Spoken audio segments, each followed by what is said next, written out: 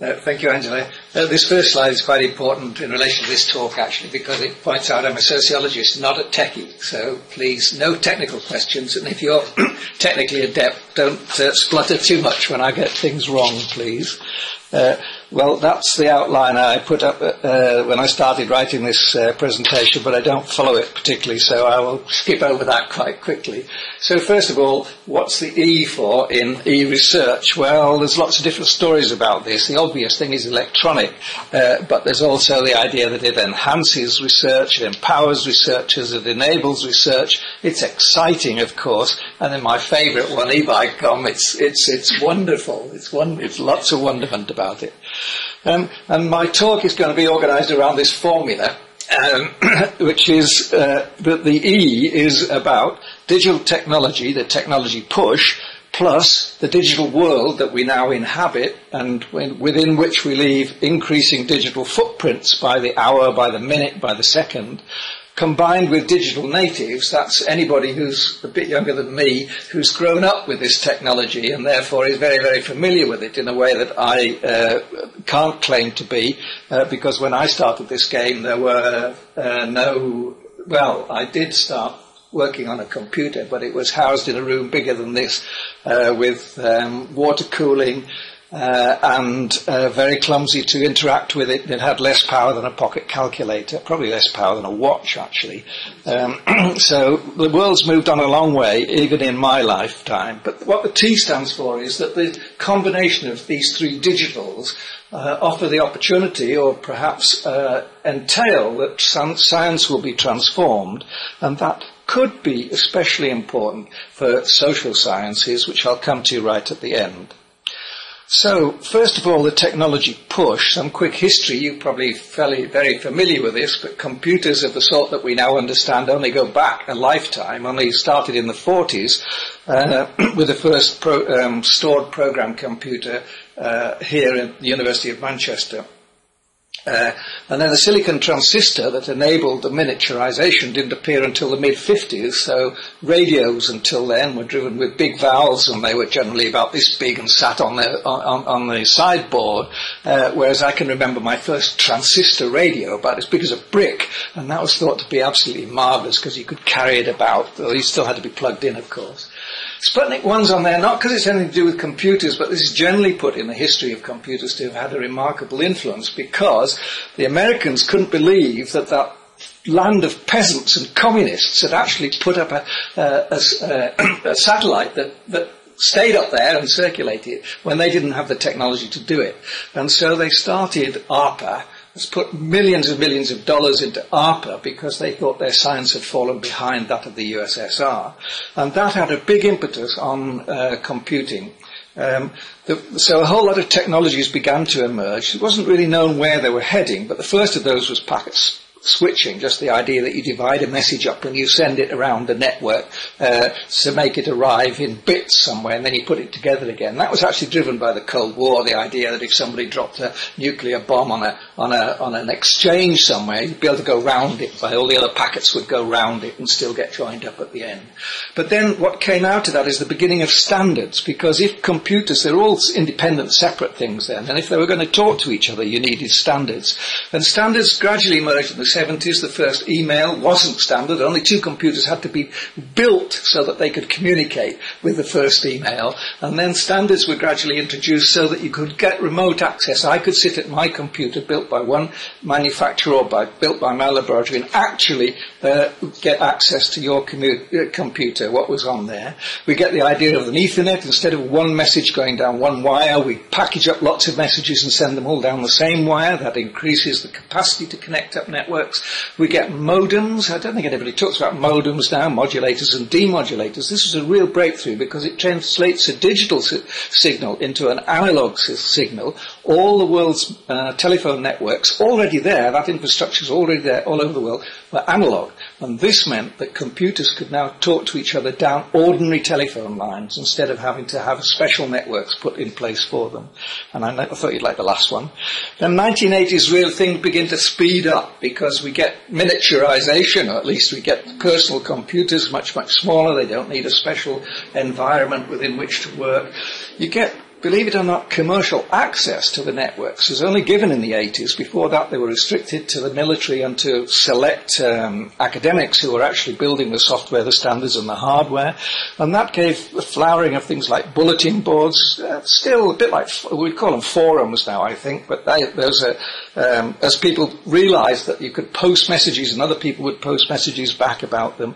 And of course, gaming took off then with MUDs. Anybody here played a MUD? They seem to disappear. They've been replaced. One or two people have been replaced. They're text games. You have to type what you want to do in them. But there were hundreds of people piled into these huge MUDs. UK had the foresight to spend money on what's called the plumbing. They set up the JANET, the Joint Academic Network, actual lines connecting up all the universities in the UK, or gradually spread out to all the universities, and that gave university researchers a real advantage, although it was quickly followed by National Science Foundation net in the US, although that was never as comprehensive as the UK one, and an EU net, again, which was quite fragmented, actually. By the 1990s, we had local area networks. Everybody begins to get their own computer on their desk connected up to other people's computers in the same site. We move away from the idea that only computers were great big things that you had a dumb terminal to connect to, but you had your own computer power. Gophers, beginning of being able to search for documents on your computer as well as on my computer. And then, of course, the World Wide Web, which has transformed the world enormously. The idea of hypertext that everybody understands so much, probably the term hypertext has even disappeared, just being able to click on links and go to the next link. And the browsers came along to handle that. First of all, Mosaic, which became a network, but of course there's a lot of browsers available now. And then internet service providers appeared and began to compete, which started to drive down the cost of all of this, which was really, really important. And Google's only started in 1998. Right, 2000s, dot-com boom and bust. I mean, there was the bust, but the boom got a huge amount of effort and ideas about what we could do with this technology, all sorts of aspirations of what we might manage with it. Crazy, the bust was crazy, but the ideas were out there. There are things that get in our way now we could overcome easily if we could persuade computers to do them.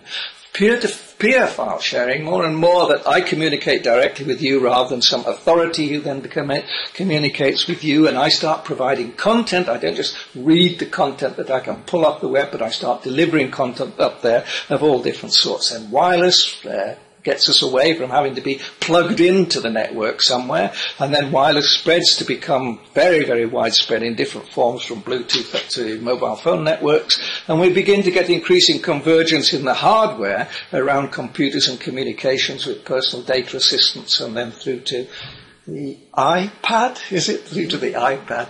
There's real convergence there. And then we get appearing on the scene, or at least appearing in universities, the digital natives, those people for whom all of this technology is just there and familiar, not something that's changed over the last. To give you some idea of the growth, way back in 1990, right, 20 years ago, the whole of 20, there's one website, right? A year later, there were 10. But if you look at the scale, it has to quickly go up to not hundreds or thousands, but millions in order to get the growth. And then if we bring it more up to date, right through to last November, we can see, I think that's 240 million. I'm not quite sure with how many noughts there are there. If anybody can explain that little dip at the end to me, at the end, they'll get a prize. I actually do know what it is now, but it was a bit of a puzzle for a while. There's actual significant dip in 2009.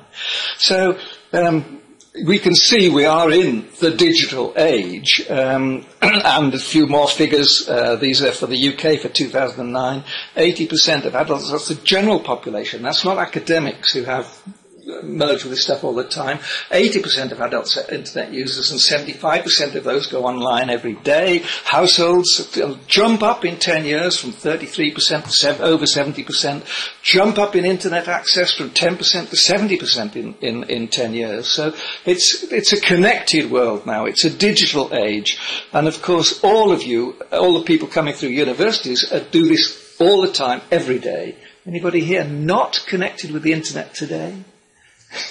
No. So it's a digital age we're in. There's lots of digital out there, and just it permeates all through lives. Look at all the different things it's used for, or was in 2009. This will have increased again by now. All of those different sorts of things are done by the general population, skewed upwards, of course, for academics. So that's the technology push that leads through to more and more user engagement, more and more requirements pull, especially from the dot-com boom on, about, what can we do with this technology?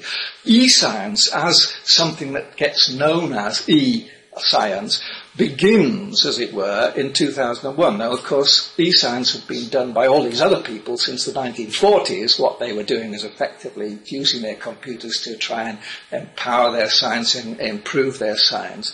But what happened in 2001 is the UK launched an e-science program by a Director General of the Research Councils who was from Hewlett-Packard and was very IT-oriented indeed and quite visionary in a way at the centre of government, and said that science was going to change. Science could change if enough money was invested in a push on the applications of that. And so this program was launched in 2001. The enabling infrastructure at that time was known as the grid. So people used to think of e-science as the grid. Now, if you want to find out about the grid, there's the original book, 1998, 700 pages, £46. You should go through that. But I warn you, when you've done that, you have to go through another one, came out in 2004, that's a bit longer, although better value because it's cheaper and you get a website to go with it. But I'll try and cut the need for that in a moment. So eScience, this funding push for the eScience program, the first stage of it went to 2006. It's due to finish in 2011 at the moment, the funding. And there's a big chunk of funding at the beginning, a middle-sized bit in the middle, and a rather small bit now on the sort of funding has moved on to something called the digital economy, same sort of idea, but we'll see broader. So 213 million, that's a lot of money to be spent on the research program, and part of it went on a core program for generic tools, but part of it went on to each of the research councils for the disciplines within their research council. The ESRC being relatively small got relatively little out of that, but 13.6 is about 3 or 4% of the ESRC budget, I think. That was a significant amount of the ESRC budget. Roughly the same time, or a little bit later, the National Science Foundation, the state, set up an Office of Cyber Infrastructure, which is their term for e-science or e-research. Why use a little word when you can have a big one? And that gathered in some budget from other offices in the NSF and began a program of work, rather more disjointed program in the UK.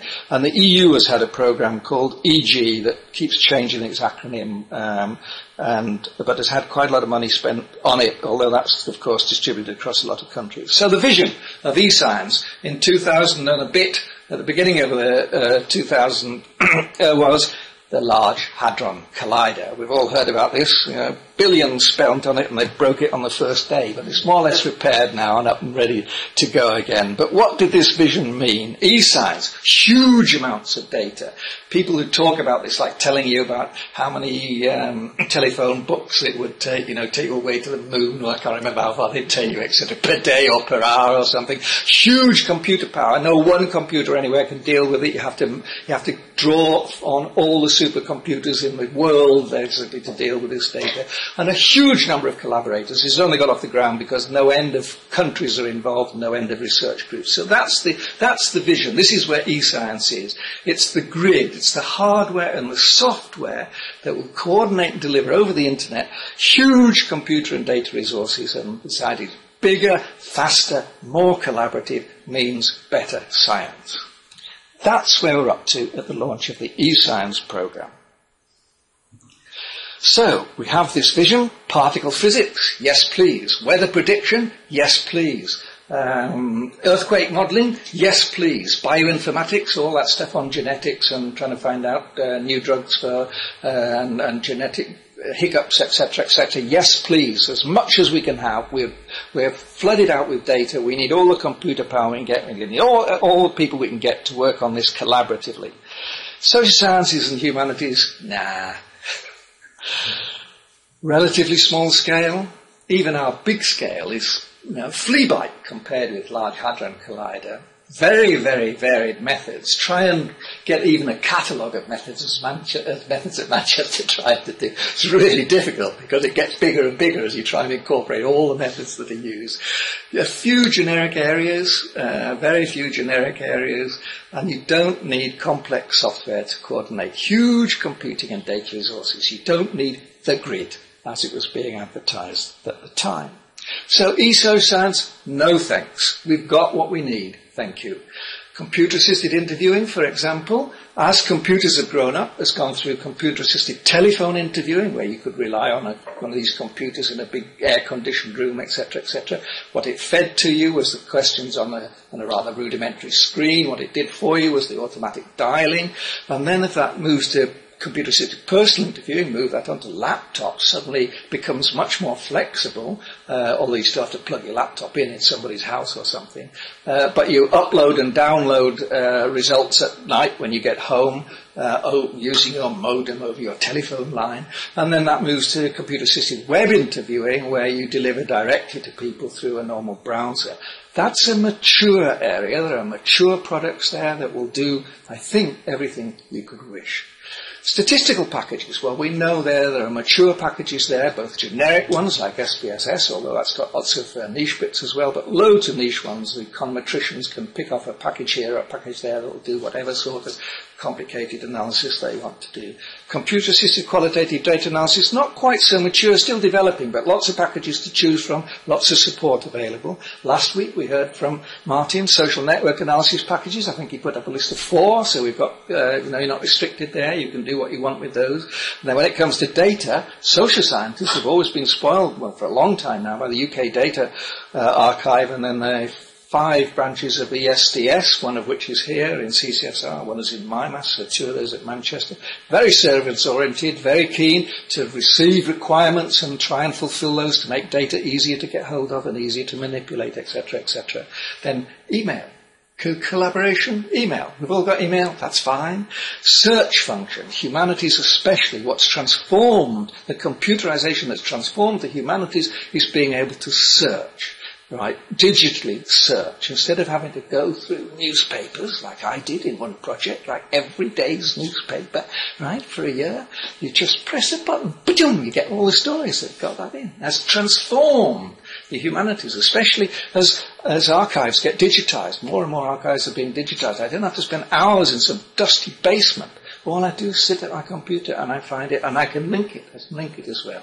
So search function has become immensely valuable, but we've got all the search we want. We've got Google, but we've got specialist search functions too. And then my laptop's fine, thank you. It does everything I want, right? And it's portable and carry it with me, lose it all at once or keep it all secure or whatever. So, no, don't need it. So, but what happened then? That could have been the end as far as eSocial science was concerned. But what happened was there's a new direction. 3 drivers occurred during the science just shortly after the beginning of the science program. One planned, which was these research council programs tailored to the requirements of researchers. For social science, that was the ESRC's National Centre for eSocial Science. One evolved, the grid didn't do what a lot of people wanted. And so lots of techies began changing what the grid was, changing the technology to meet requirements. And so that's a sort of evolution as the so-called middleware used to run the grid. The software was immensely complicated, immensely difficult to set up. People said, we can simplify this, we can make this easier. And then one completely unanticipated, was Web 2.0. So those 3 drivers came along and changed the direction from this vision of bigger, faster, more collaborative science. eSocial science picks up on that, but it must be said humanities did as well, and a lot of physical sciences. There were very few physical sciences who were actually served by this bigger, faster, more collaborative.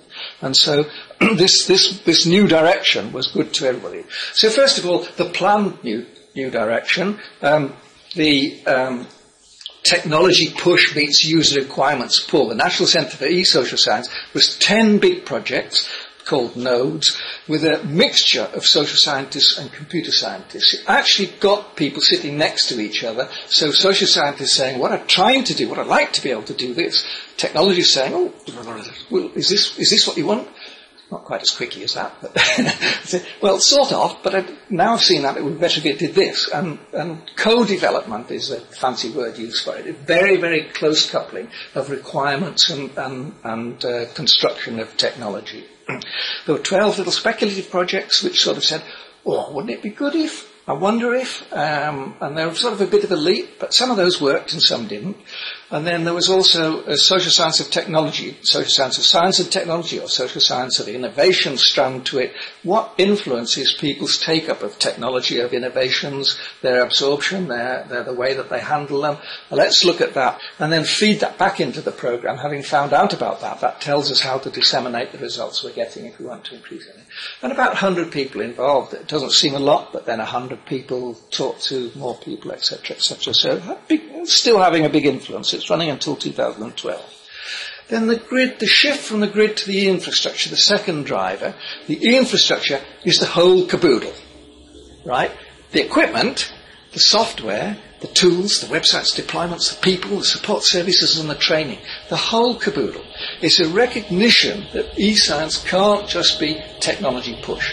What you've got to take account of is how the technology gets embedded into research practices, how it could be embedded into research practice. No good having some brilliant piece of technology if it takes 6 months to learn and it doesn't fit with what I want to do. I remember the beginning of SPSS, when it started to offer graphics, you couldn't export the graphics. So you could do a graphics within SPSS, but then you had to redraw it. Trace over it or something, because there's no way of extracting it. So it's no good if it doesn't join up, you can't bed it. And then, of course, people appropriate technology to their particular needs. So you never quite know. You're designing it to do this, but actually it gets used to do that. Mobile phones and text messaging is the example everybody gives for that. So it moves out. It becomes advanced ICTs rather than the grid and heavyweight computing, heavyweight software and heavyweight hardware. Then, totally unexpectedly, comes along Web 2.0. The name first appeared as the title of a commercial conference in 2004, but what's been, independent of that conference, what's been gathered under it is a certain sort of facility, helper, that's easy to use via the browser. A Web 2.0 thing doesn't take off if you can't pick it up in 5 minutes or 10 minutes. Right? Easy to use, a lot about usability, and so we have blogs, wikis, forums, social networking, blah, blah, blah. You know all about this, you do all of this, you use all of this in one way or another for your personal life, social life, and your professional life, and they're beginning to merge. So, those three, and then of course, in case you need reminding of some, and then if you were to think that you knew many of them, and there are many, many more, and it is really difficult to keep track of them, and yet a lot of them are really, really useful. I perhaps ought to just mention the next stage in the technology before the iPad, but the next stage in the technology is Web, what I call 2.0 plus, although some people are starting to call it Web 3.0, and this is from user content to user software. This is when providers, commercial providers release, well mostly commercial, but open source as well, release their APIs, their application, something interface, program interface. And so users can develop applications that make use of, join up with, merge with the commercial application. You can extend it in a way that is useful to you, you want to, or you think you're going to make some money out of. So Google Maps and Mashups is one of the best. Mashups is just using two sources of data, mashing it up so that you get something beneficial out of it. I'll come back to that later on. iPhone apps, everybody knows about, not strictly in this, but that's the sort of idea. Some are technologists producing those, but also there are lots of people around now. If you have an idea, they will turn it into reality for you on the basis that you share the money. And of course, iPad apps after today will no doubt start flooding the market. And then finally, the bit to that cloud computing is really, it's a mixture of the grid, the power, and the power and a lot of data with the Web 2.0 easy to use. And what cloud computing is nothing more than outsourcing the difficult bits, the technology, the hardware and software as a service. The idea is I want some tool, some software tool to do something. All I need to do is get on my browser, find it, use it. And I just use it straight away, and I pay in a variety of different ways, through adverts or through pay-as-you-go or whatever. The idea it's available to me whatever I want, whenever I want, wherever I want. It's available to me via a browser. And if that's via wireless, of course, that really provides an amazing change from just a few years ago. So these three drivers for e-science means that we now tend to talk about e-research to get away from the idea that it's bedded in the grid and heavyweight, etc. E-research, and that's where we're up to. E-research is harnessing any innovations in digital technologies and integrating them into what gets called e-infrastructure generally, and all that means is it's networked, it's available across the internet or some local or international version. Interoperability is a big issue. It's interoperable, it's seamless. You can sign on once and get access. You don't have to keep signing on again with a different password. There's a lot more work to be done on that, but in the academic environment, the rollout of Shibboleth has now made that much easier. So you notice now when you sign on and you're asked for access, you're often asked which university you're at, and then you give your local username and password, and that gives you access to a whole range of things. You don't have to access those separately with their own username and password. That's a lot of work being done on that, so that these things are seamless and they have the same sort of interface. That's what makes Web 2.0 stuff popular. It has a very similar interface to other bits. And it's scalable. You can use it. If you want lots of power, you can have it. If you only want a little bit, you only have a little bit. So that's it. It enables research by enabling new methods, but importantly, overcoming bits that get in the way, boring bits as well, and that sort of thing. To try and the boring bits that you make a lot of mistakes on because they're boring, like some data preparation task, can we get that done by computer instead? Right.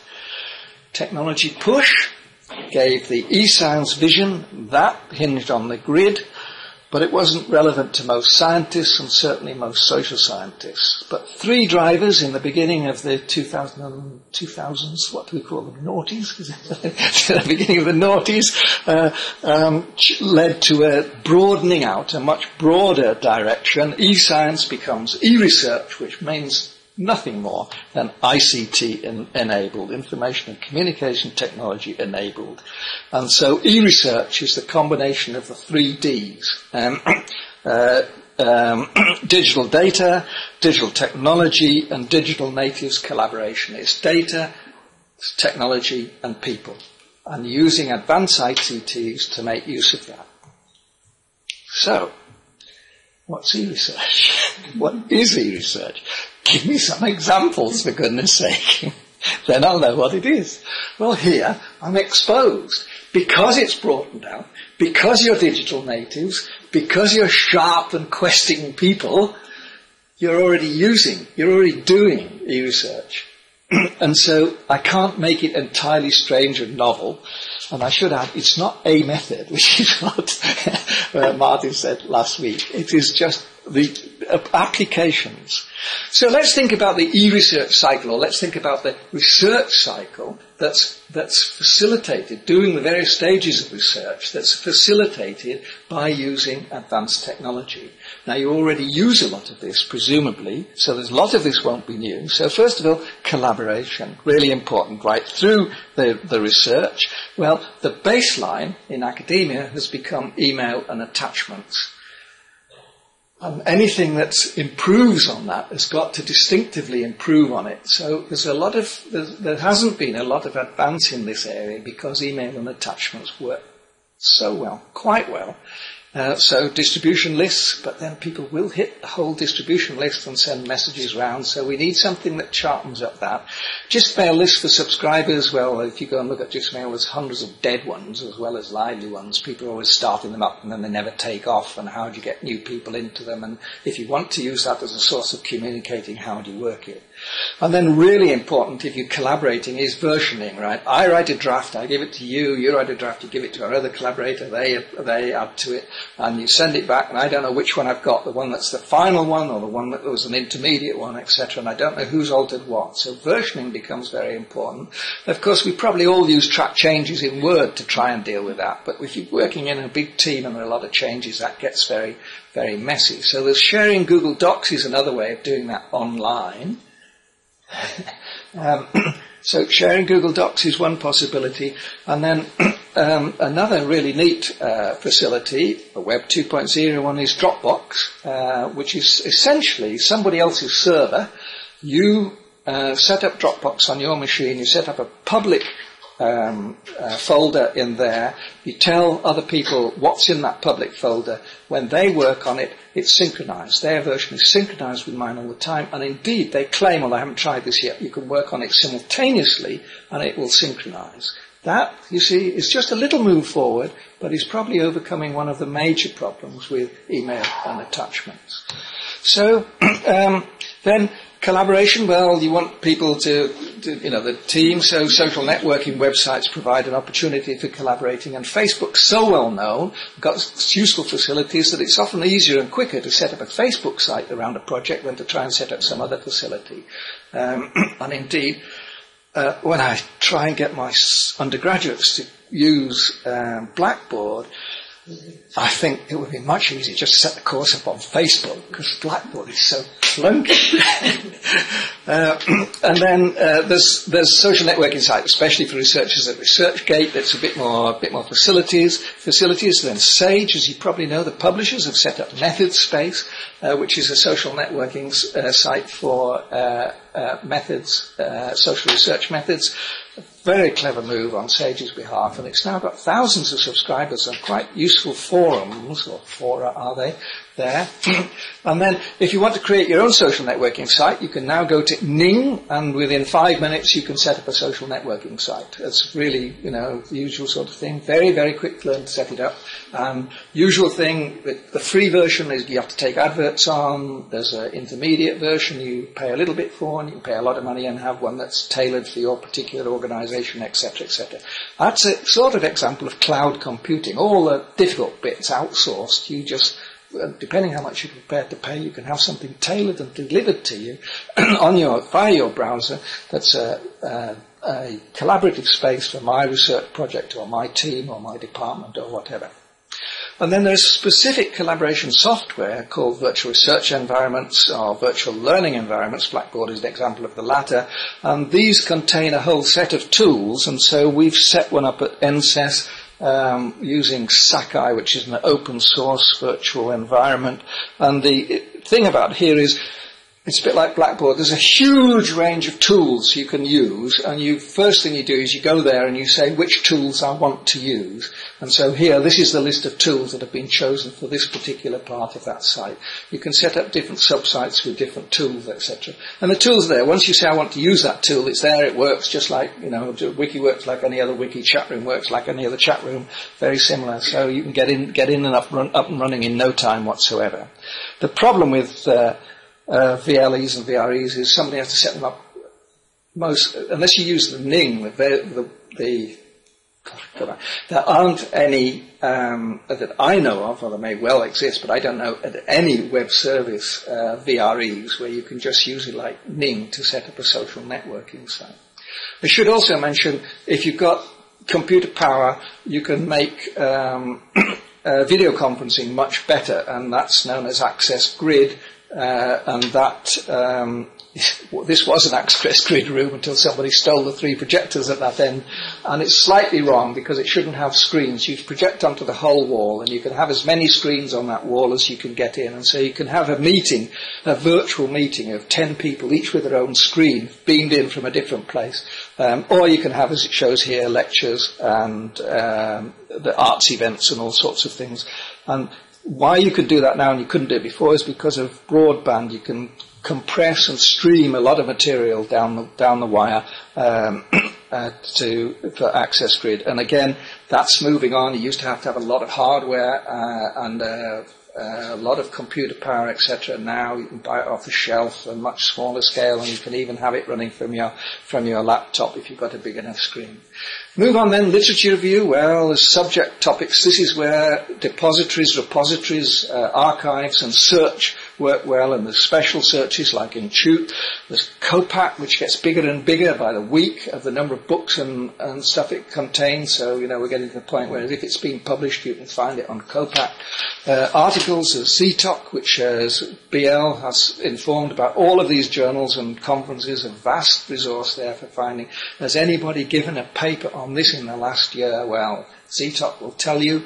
And then the JRUL begins to link all this stuff up.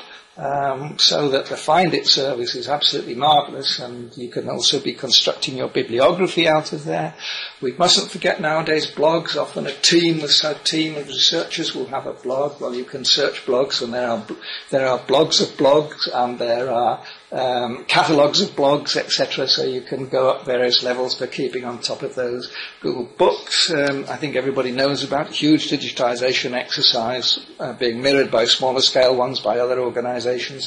The Social Science Citation Index, when I first learned to use it, it was 3 different sets of volumes that occupied hundreds of feet of shelf, and you used to have to turn pages forever to find one citation from an article. Well, of course, now it's available via the library electronically, but Google Scholar, in a way, has made that almost redundant, because you just click on citation at the bottom and you find out everybody that Google Scholar's found that has written on it, and so on. And then Wikipedia, the student's friend,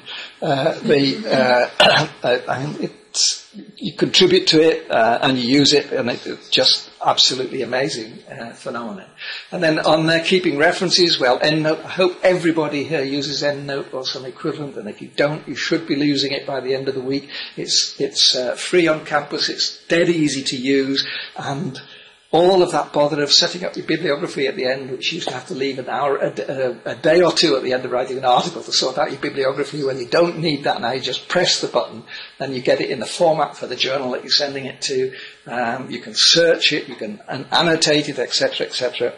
All those boxes of record cards I've got from my youth are all wasted now because it's all up there and very easy to find. There's a web version of it, so you can access it from wherever you are. And then, of course, don't keep them to yourself. Share them. If you're annotating them, other people will be interested to know.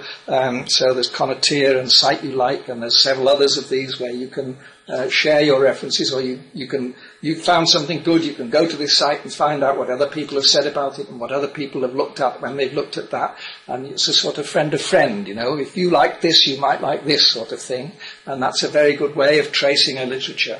And then, of course, there's tagging, bookmarks and tagging as well. Delicious and Digo, you've probably heard of.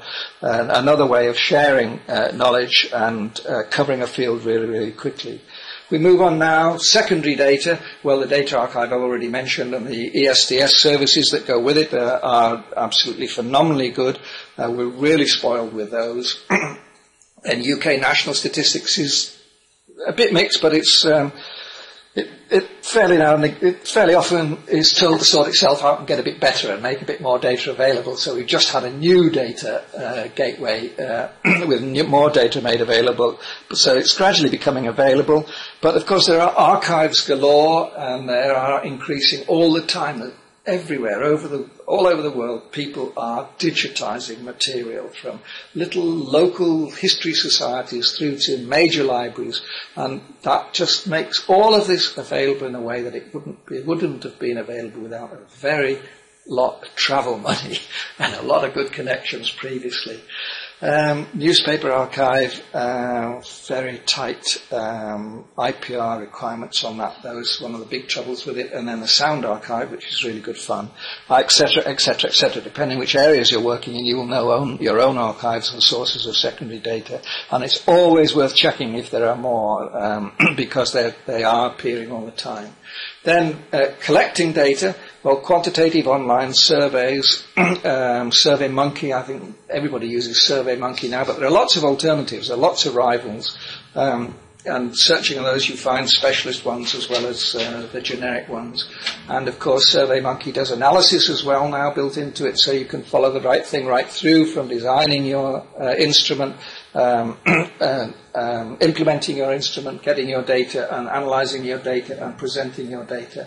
And I mean, it's just things that used to take weeks, months, that can be done in hours now, and it's still expanding.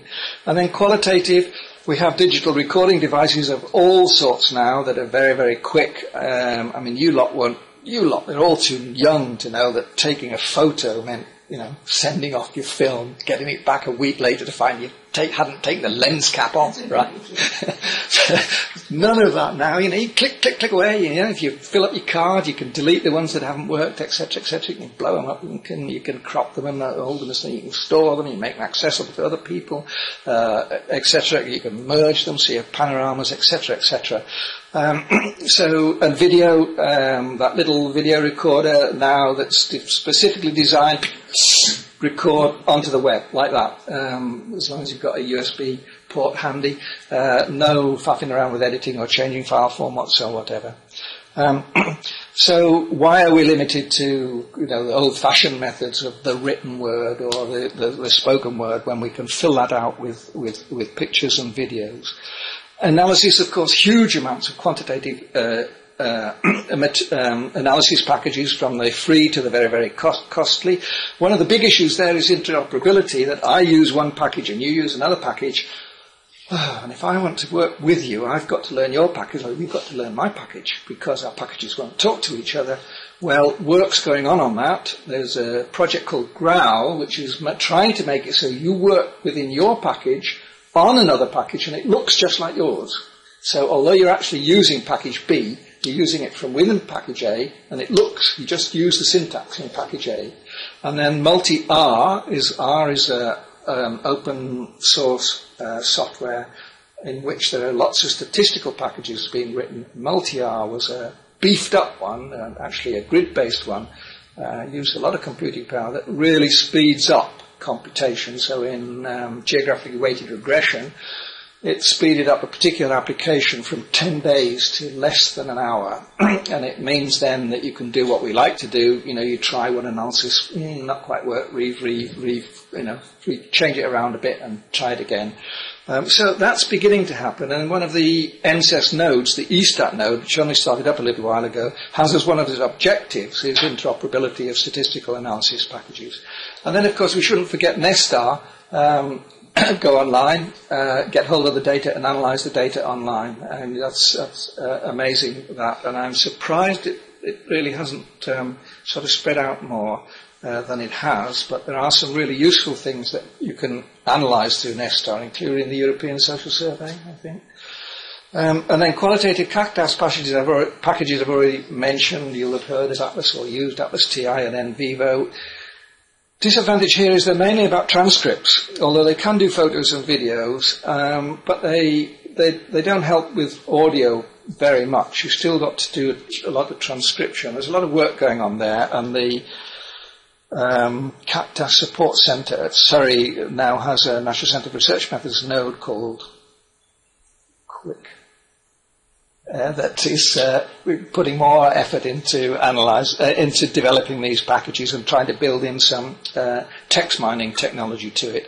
The NSES nodes, a couple of NSES nodes have done some work relevant there. One is the digital replay system that is really a set of windows.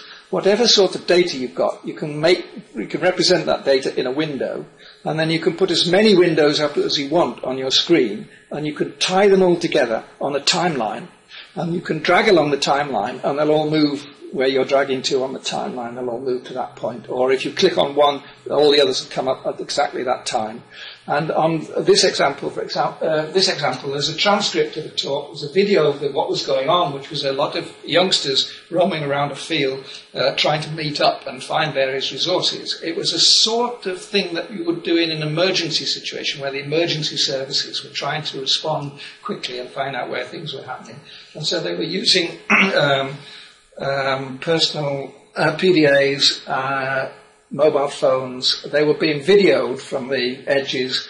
Their conversations were recorded, who they were talking to was recorded, their position was recorded, and their changing position, and then there was some coding going on at the same time. Now, all of that was being done on one screen, so you could you could keep an eye on how the context of what one bit of data you're working on, the context and the other multimodal data.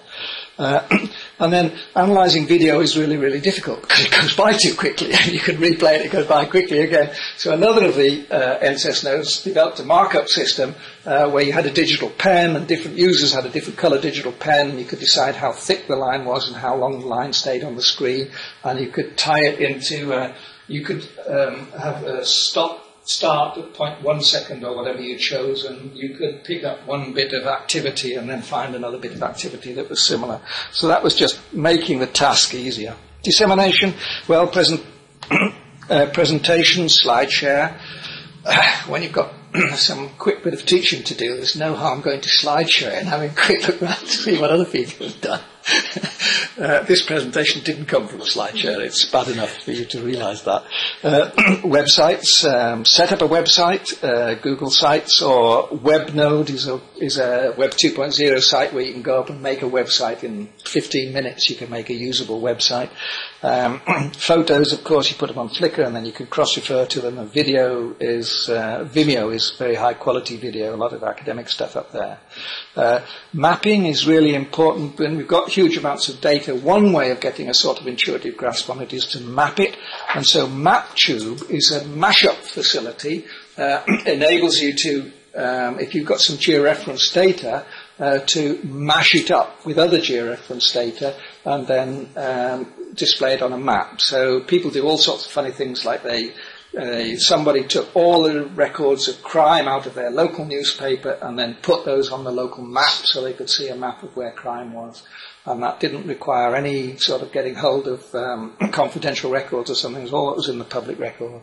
If you go to MapTube, there's lots of maps up there. And then London Profiler is an example of that. Here's Google of London. And what you have is the opportunity to put your own data in it, if it's geographically referenced, or it's already got some in that you can look at. So that puts on higher education in London, the distribution of participation in higher education, and you can look at it in map view and satellite view, and you can zoom in on it as well, and then you can add another layer of data to that, so tie it to social deprivation and see how they overlap and such like. So, eResearch involves no more than using advanced ICTs, or the infrastructure, if you want to make it sound really special, to locate, access, share, integrate, analyse, visualise, digitise data seamlessly across the internet on a hitherto unrealisable scale. And that is my favourite definition. It facilitates collaboration across distributed teams, whether the distributed team is your person who's in the next office for you but it's gone home, or whether it's a team spread out over all the world. And it enables advances that wouldn't otherwise be possible because they take too long, or they're too fiddly, or you can't join things up.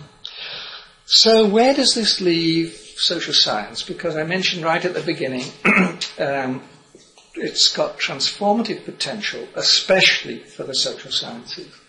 Well, we have a huge explosion of social data. You are leaving traces of yourself at every moment, right? Your mobile phone knows where you are, right? Your bank knows where your bank card was last used, right?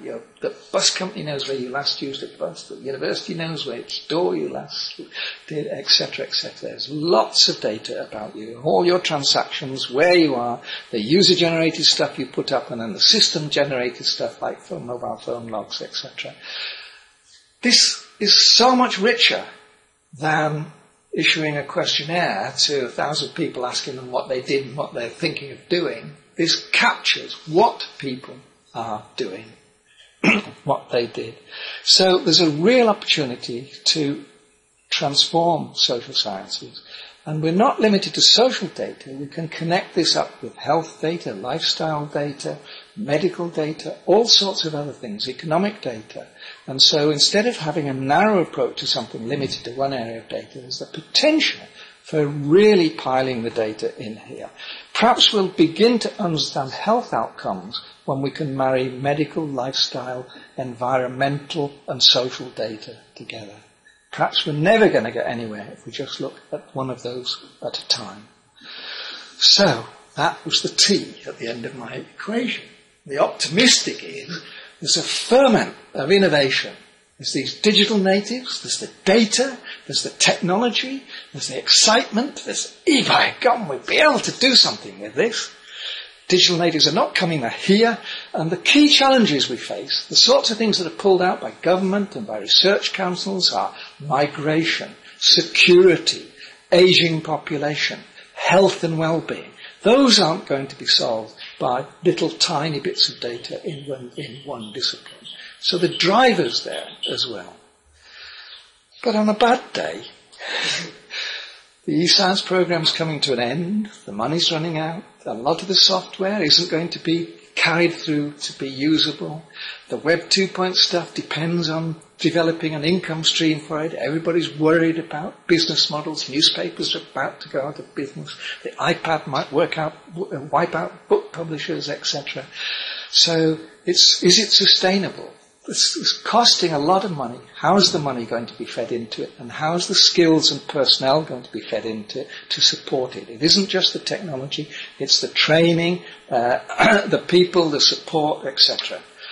And so there are lots of barriers, and sometimes not very many incentives. You can get by doing what you are. You still get your papers published. You still get promoted doing what you are. Why should I bother to learn any new stuff? Especially as I always feel a bit uneasy dealing with this stuff because I'm not very technical. And so efforts, what they are, get dissipated. You've seen all the Web 2.0 sites, thousands of them, millions of hours put in there. Most of them probably do something useful. Can we stop that just going like this and bring it together and make it bear on social problems? And we mustn't forget this. Every innovation goes through this cycle. There's a technological trigger and people get really excited. So the iPad is just there at the moment. And then reality sets in and it's hard to use or expensive or it doesn't do what you want. And you go right down to here. No, that could be right down here somewhere. Oh, it's never going to help. I've wasted all this money and time and I still can't do what I want. But then you begin to get more familiar, the products become more mature, there's more support available, and innovation does feed into productivity at some level.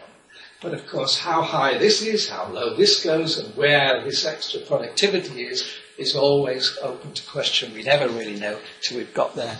So you must always ask yourself, would it be quicker and easier to use a pencil? You find out a bit more on the Merck site, a bit more on the M site. Thank you.